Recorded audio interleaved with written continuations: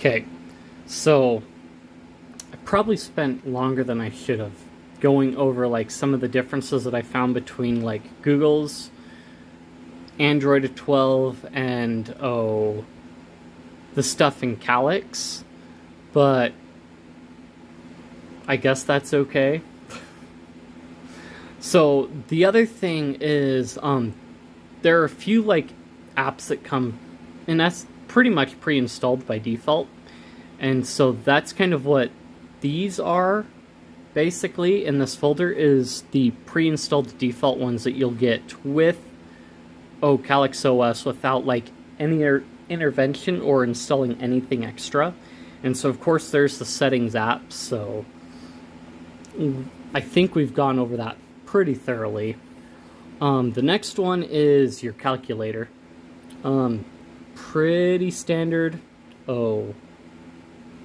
calculator app, really.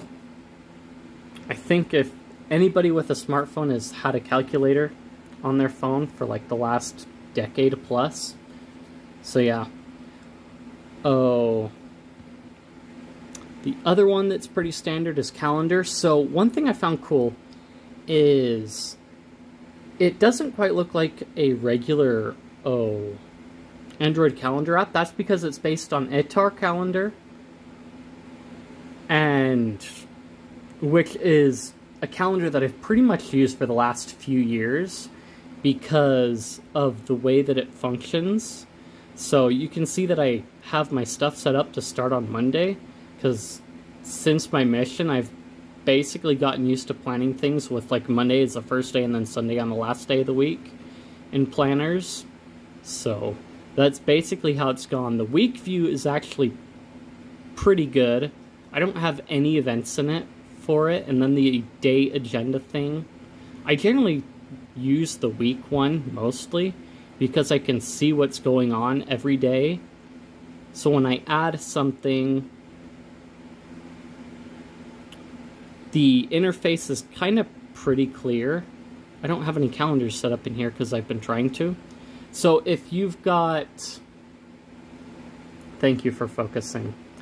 If you've got Google Calendars installed, it'll show up in here, or any Google Calendar capable thing. I tried getting my Google Calendar set up in CalDAV, but I haven't quite been able to. It pulls CardDAV data, but not CalDAV data. So I don't know why. But I found the proper base URL for it. But if you were using it, you'd see like the stretch and everything else there. So yeah, you can set up your own offline calendars. So actually, let's do that. Phone local. Yeah, local. That's fine. So we can go and we can add that.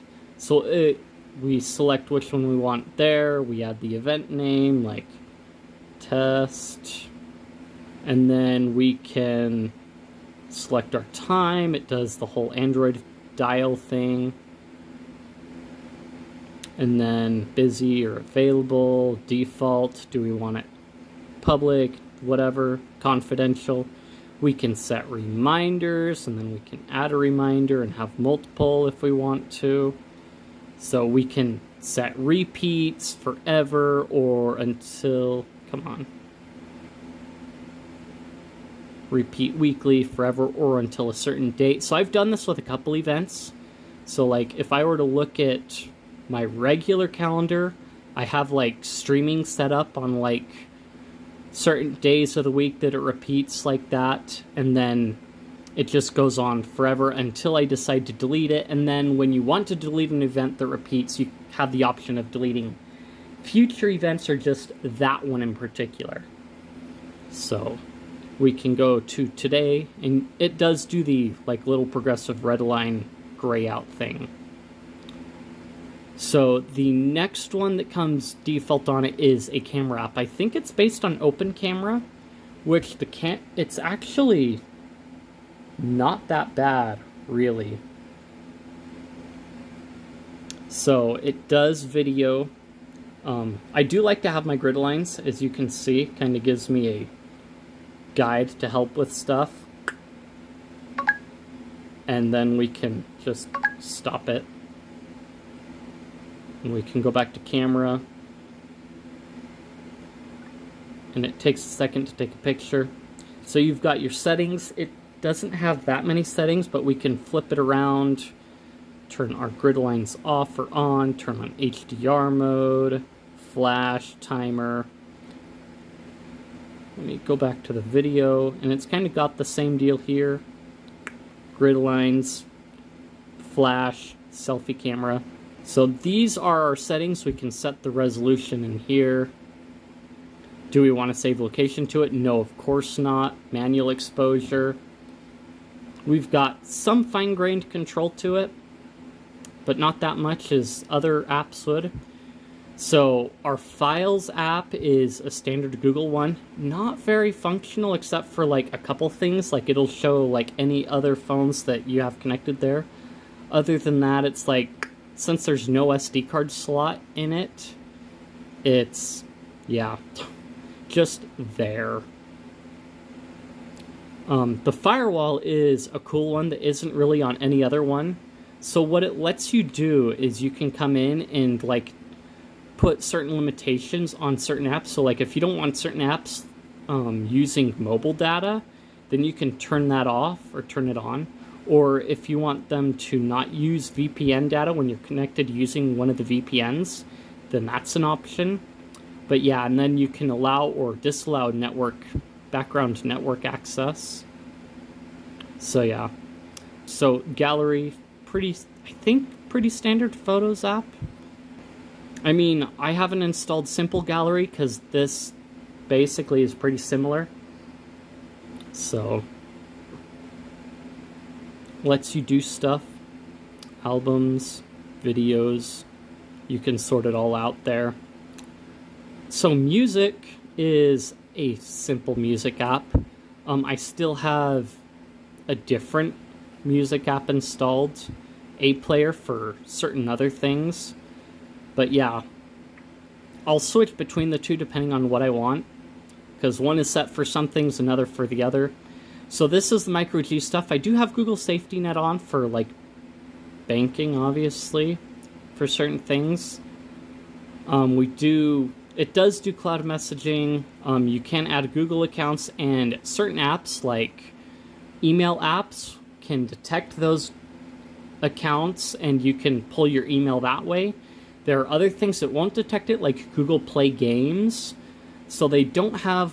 So if you're one of those people that has a few games that you bought from the Google Play Store, then yeah, it's not going to work that well.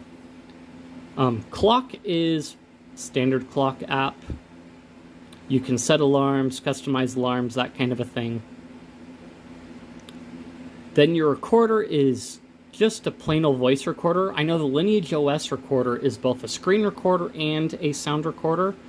So you do have some control and then like playback for stuff. I haven't allowed anything to happen with this, so I didn't know it reacted like that. And then F-Droid, I think everybody's used F-Droid that, you know, looks at this. Chromium is based on Bromite, so it's got some hardened security tweaks to it, but so it's basically just Bromite. And that's what Calyx uses for their web view is, in essence, Bromite. So backup is for backing up your phone, gives you a code to write down, and that you should probably not show on camera if you want to keep your sanity, but yes. So the next few, so you've got contacts, which is basically your standard contacts app. Syncs pretty well with your Google stuff. You've got emergency information, so you can add your stuff there for like when people steal your phone and need to get stuff. You've got your blah blah blah stuff here. And then yeah, I haven't installed Simple Contacts because again, basically, does a lot of what I need it to. It does keep track of, who has signal and whatnot too, so it can detect that. So if you prefer to call someone over signal, it will do that. The dialer will do the same thing. Let me go through. So the phone dialer does the same thing. If you go into a contact and they're on signal, it'll give you the option. Do you want to call via signal or your normal stuff? So you've got your contacts list and whatnot, and supposedly this is supposed to have voicemail, but I haven't seen any lick or hide of it.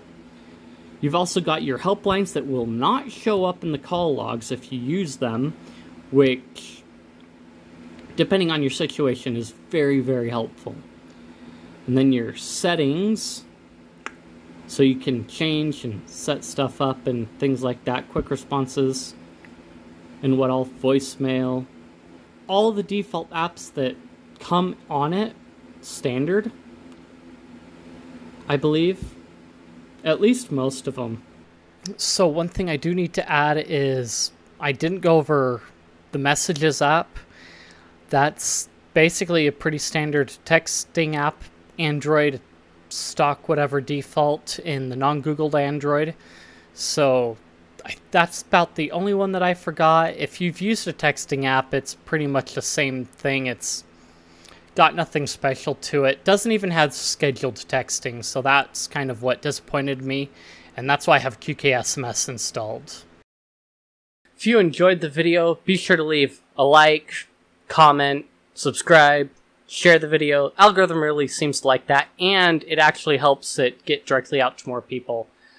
And you can even join the chat and interact when I'm not online or what have you in Discord, Guilded, XMPP, and check out my streaming stuff. Links are all in the description places, and I will see you guys later.